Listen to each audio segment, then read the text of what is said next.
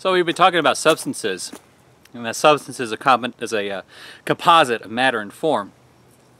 So that's one part of the answer to the problem or the question of metaphysics is what does it mean to be? What does it mean to exist? Aristotle's answer is to be a substance. So the next part of the question is why? Why do these things exist? Right. Now, Aristotle's answer in part is also going to answer why things change. So looking out here, we have lots of substances, and they're undergoing a lot of change. Trees are undergoing change, the grass, the bushes, I'm undergoing change. You know, even just the fact that I'm moving around, that's a kind of change. And the question is, what's going to account for that? Aristotle's answer is the four causes. Now, don't think of cause here the way that we think of cause. We think of cause as something very mechanistic, a transfer of energy, you know, dominoes falling over in sequence, one domino knocking over another. We think of cause as, you know, reactions, action and reaction. It's not exactly what Aristotle has in mind. When Aristotle talks about cause, he means something more of what we would describe as explanation. So the why something exists. So Aristotle talks about the four causes, he means something like the four whys. You know, before you get on Aristotle's case, that was the original meaning, or the word that we derive, that we now translate as cause, we understand to be cause, originally meant something like explanation, and specifically in a legal context. So we have the four causes for Aristotle: the formal, the material, the efficient, and the final, which basically is, what is it, what's it composed of, what brought it about, and where's it going?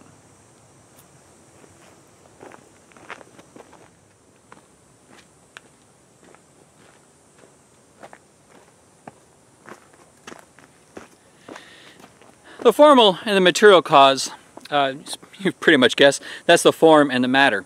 What kind of thing it is and what composes it, what's it made of. So looking at this tree, let's step this way, looking at this tree right here, right, we understand its form. It's a tree, it's a cedar tree, even more specifically. And we look at its matter, what composes it. Bark, wood, sap, water, minerals, sunlight, certain gases, right, all these are involved in what composes that tree.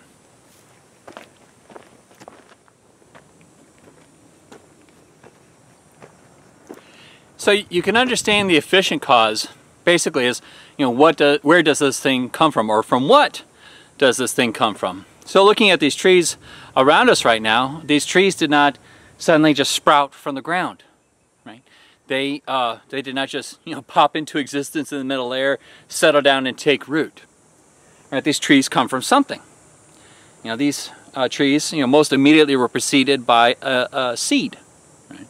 But the seed comes from somewhere too. Right? Namely, the seed comes from other trees. So the idea behind efficient cause is that, you know, everything comes from something else. Now you might wonder, well, why are we doing this? Well, remember, this is an idea that's real prevalent amongst the philosophers at the time, thanks to Parmenides. It's impossible that something comes from nothing. Nothing is not causally efficacious. Why? Because it's nothing. It is neither a cause nor it's an effect. So in this mindset, all these things around us, okay, they come from something. Trees come from other trees, this earth, right? All this ground comes from ground, it comes from somewhere. Sky comes from something. You know, you and I, we come from something. They didn't just pop into existence.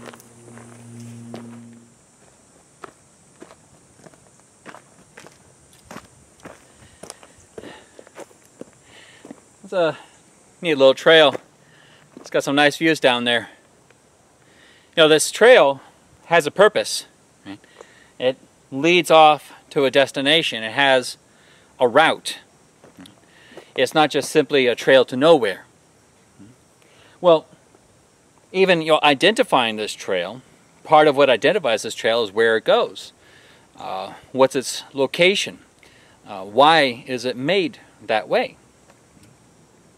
That's part of its end, its purpose. That's part of what helps us understand what this trail is it heads off that way and actually loops back around the park. All right, that's an end, that's a purpose. It's a function of it. These trees, yeah, they have a purpose too. Right? They grow up, not down. They grow slightly off to the side, but they don't just stick strictly to the side. Right? There is something of what it means to function as a tree, to be that tree. Not just its definition or its essence. I mean, that's part of it. But there's something of what it means to be a healthy, living tree. It has an end. These trees, they will grow for a time, and then they will die and fall apart. Right?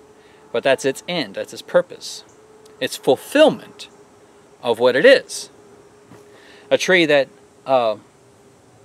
is something that starts to grow, might kind of sort of be a tree, but then if it stops, if it dies too soon, it was never fully actualized as a tree. It never reached its purpose, its end. This is kind of the idea of what it means to have a final cause. What's the end? What is the purpose of this thing? Final causes are sometimes difficult to sort out. You have to understand what a thing is before you understand what its final cause is, what its purpose is.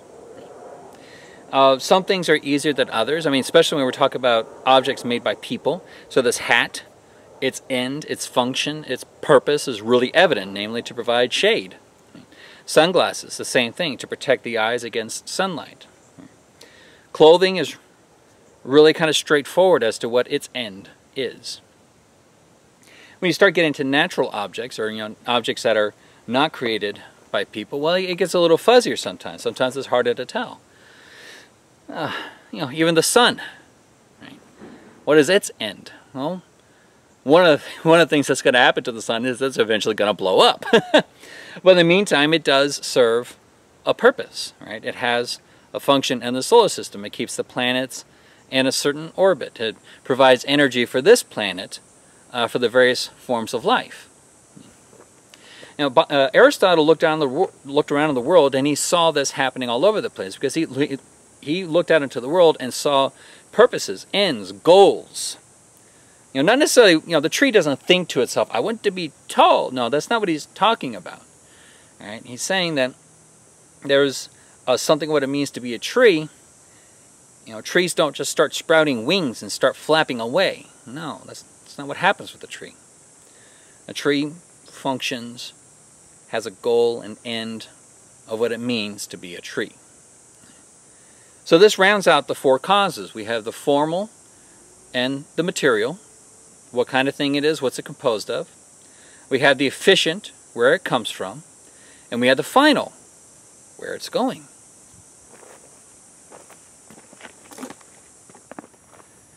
So I'm not really able to be in the shot here because I kind of have to zoom in on this little guy. But this is a cedar tree, right? It's kind of a sproutling.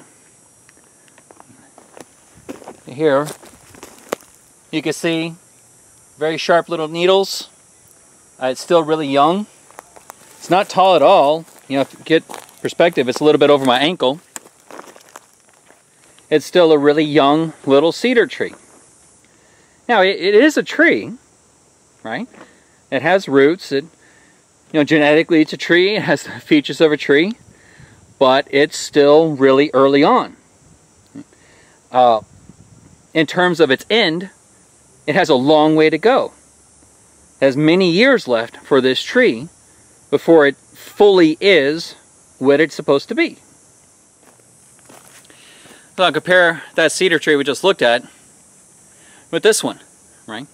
This one is much further along the way to being a fully realized, a fully actualized tree, right? Its branches are thicker, its trunk is thicker, it's fuller, it's got roots that are deeper down, it's higher. It's further along in its process of being a tree. That other one we looked at was just kind of getting started. This is the difference between potentiality and actuality. That tree that we looked at had just a little bit of actuality compared to this one. Actuality is the extent to which something has fulfilled its final cause, its purpose, its end, its goal. Potentiality is how much further it has to go. Now, we don't mean by potentiality, just the various things that it can do, right? That's the way that we use the term. Now, potentiality means how, for Aristotle, how much further it has to go. How much further it has to be completed, to be the thing that it is. It's not as if this tree doesn't have any potentiality, but it's just further along. It has less potentiality than that younger one that we looked at. Actuality is the extent to which something has fulfilled its final cause, and potentiality is the extent to which it has to go, it has yet to go, right? It has much more to do.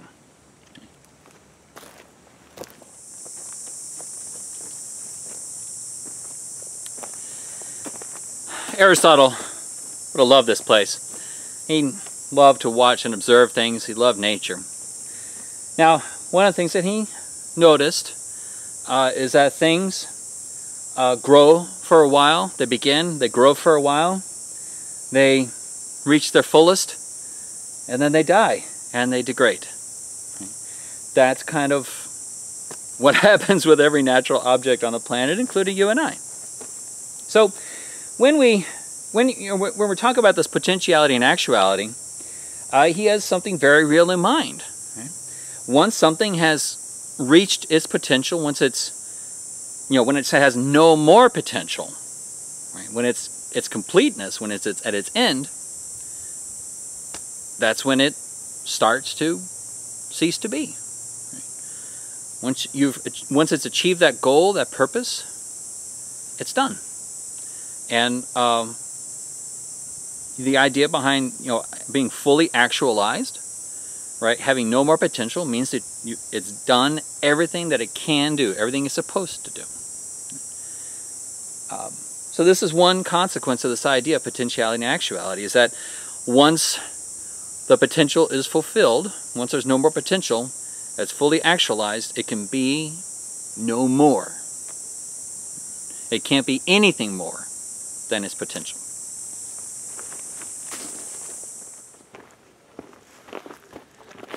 Aristotle draws some pretty significant conclusions from this idea of potentiality and actuality. So just looking at these trees around us, right? These trees can only do so much. Right? They can process oxygen, they can take up nutrients from the ground, they can use water to live, and they can make baby trees. Through their own reproductive processes, they can make baby trees. Now, because of the kind of thing it is, it can only confer so much being. Right? These trees can only make other trees because of the kind of thing it is. We wouldn't expect a tree to, drop a seed and that seed sprouts into a dog. Right? That would be weird. That's not the natural order of things. That's not what we see. Similarly, dogs do not give birth to trees. Right? That's not the kind of being that it is. It can't confer that being onto something else. So the point that Aristotle is making here is that whatever brings about this being, right, can't be less of a being than what already exists. Right? So looking at these trees here, what brings about these trees must have at least as much being as these trees. Right? When we're talking about dogs, whatever brings about dogs must have at least as much being as a dog. When we're talking about any creature, that has to have at least as much being as that creature. Same thing with human beings, right? whatever brings about a human being must have at least as much being as a human. So the point that Aristotle is making here is that whatever exists has to have been brought about by something with at least as much existence as that. At least as much.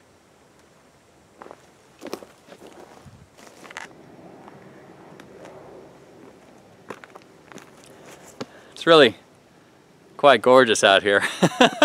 You may not like Aristotle's conclusion here, but what would it mean to reject it? All right. So he has this idea of things with limits, right? There's limits on the being. And this is real intuitive. I mean, we talked about this before. One of the things that makes a thing is its limits. You know, just start looking at the categories. Those are lots of limits. Quantity, right? Some of these trees are 20 feet high. They're not 50 feet high. Right? I'm only about 6 feet high. I'm not 20 feet high. You know, for a thing to have limits means it has a limit on being. It's only so much being there. So, you know, some things have like this much being, right? And then some things have this much being. Okay. Now, if you reject Aristotle's idea that whatever exists has to come from something with at least as much being, then you're saying that, well, that sometimes things with this much being produce things with this much being, right? Well, now there's a real difference in the, you know, kind of amount of being. So just trying to, you know, work my hands out here, right? There's about this much difference of being, right, that came from here. Well, where did this come from? Where did that existence come from? If you say it came from here, from this object over here, then you're saying that there's a whole lot of being, namely this much, there's a whole lot of being that came from nothing. Right? Because it only has this much being. Where did the rest come from? Where did that rest come from? It didn't come from anywhere. Because there's only so much existence right here. So if you reject Aristotle's idea that things have to come from something with at least as much being, then you're saying there's a lot of existence that comes from nothing. And now we're back in that weird, seemingly impossible scenario where something comes from nothing.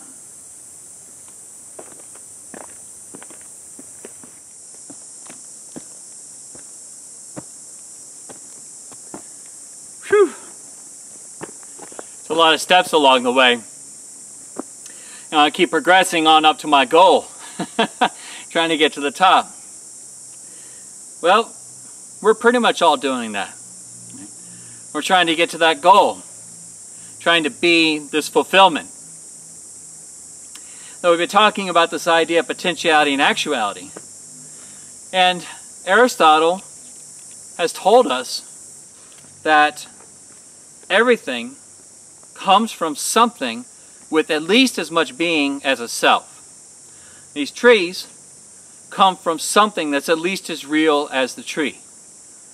I come from something at least as real as I am. Now, what does this mean? Well, one way to start thinking about this, you start following the implications, is to say that for everything that exists, there's something at least as great as it. Or there has been something at least as great as it. Can we keep going with this? Well, suppose we keep going. For the trees, right? For every tree, there's been something at least as great as the tree. Well then, for that great thing, there's been something at least as great as that thing. And so on and so forth. For people, there's been something at least as great as the person. So we keep carrying the implications, and pretty soon what we have is we start generating an infinite number of things. And not only an infinite number of things, but an infinite number of things that have existed. So there's kind of chain. Well, can we continue with that? Is it possible that there's an infinite number of things where we're talking about this infinite regressive being? For every being, there's something at least as great, if not greater, than that thing. Well, Aristotle doesn't think so. And we probably shouldn't either. Because if there is this infinite regress of being, then we're saying, first of all, we're saying that an infinite number of things have already existed. That gets a little dicey. But even more to the point, we're saying that we're at the end of an infinite chain of things. Well, that's impossible. You can't be at the end of an infinite chain. That's like, that's like being at the last number. There isn't a last number. So if there isn't an end, if there isn't an infinite, then there has to be something that's at least as great as everything else. All right. Well, can we put a limited number on that? All right, let's say greatness, let's say we start measuring units of greatness, and we're pretty great, so around a 50, and trees are pretty good too, but they're not as great as us, so they're around a 30. Right? So what number would this greatness be? Well, let's say 10,000. We'll just put 10,000. Well, can that thing be the source of everything? Can that thing be the greatest thing of all other things? Well, it has a limit. Right? It's 10,000 is its limit. Well, then, where's kind of the remaining greatness? Right? Where did it come from? Well, if we keep asking, if we keep pushing on that question, and we're like, well, what is the 10,001st greatest thing? Right? Well, we're right back in that chain again. Well, that chain doesn't work. So, we can't have the infinite chain. We can't say that there's a finite amount of greatness for this greatest thing. So what do we have? Well, we have that this greatest thing, whatever it is, has limitless being. There is no finitude to it. It has no limits. And ironically enough, it has no more potentiality either. It's limitless. Potentiality means that there's some degree to which it has not achieved its existence. Well, there is no degree that it's its existence. It's fully completed. Can we say, can ask the question, well, where did that come from? Well, no, it's not going to make any sense because it's limitless being. So this is what Aristotle calls the unmoved mover. Now, the unmoved mover, since it is this limitless being, right, it's the greatest thing of all. Nothing can be greater than it. Well, what we strive for when we're on our way to our own actuality is we're striving for this greatness. Now, we're limited. We can only get so great.